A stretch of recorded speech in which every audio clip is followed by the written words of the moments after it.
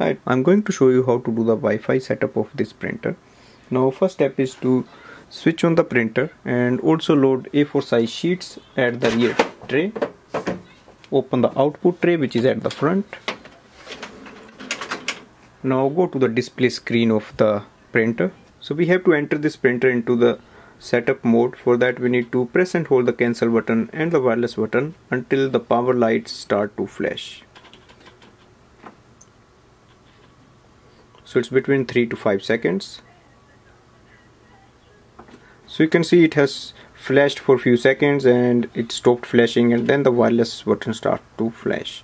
That means printer has entered into the setup mode and it's ready to connect with the Wi-Fi network. Go to your Android device or iPhone and download the HP Smart app. Once you download it, we open the HP Smart app. So in the HP Smart app, you will see the screen where is a plus button on the top plus a printer icon here. So click on the plus button as we are going to add this printer here. And if you don't see any printer listed here, click on the setup a new printer. And on the top of the screen we see DeskJet Plus 4100 series HP setup. So click on that. It is showing the name of the Wi-Fi where your Android device is connected, and if you want to connect it to it, just click and enter the password of your Wi-Fi and click on continue, and you will see the connection setup screen here. So just follow the instructions according to it. The next screen we get the message, press the flashing information button on your printer. So that is the white light you will see which is flashing here. So click on the information button once.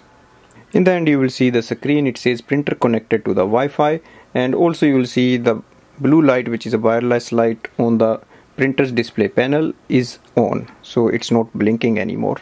So click on continue and you get some steps like to join the HP account and all. If you don't want, you can just skip those steps, and in the end you will get a final setup page. This is the screen we see, that is setup complete, let's print. So print a document and just click on the blue icon on the top to see if your printer is connected. So here we can hear the printer has started to print the final page. Also you will see the printer shows up on the main screen of the app and it displays the estimated level of ink left in it. Now from here we can do the wireless printing and scanning, which is quite easy. And this printer is capable of using top feeder tray where you can use it for the wireless printing and scanning. So here is the welcome page. That means we have successfully connected our printer with the Wi-Fi network of our home. Thanks for watching.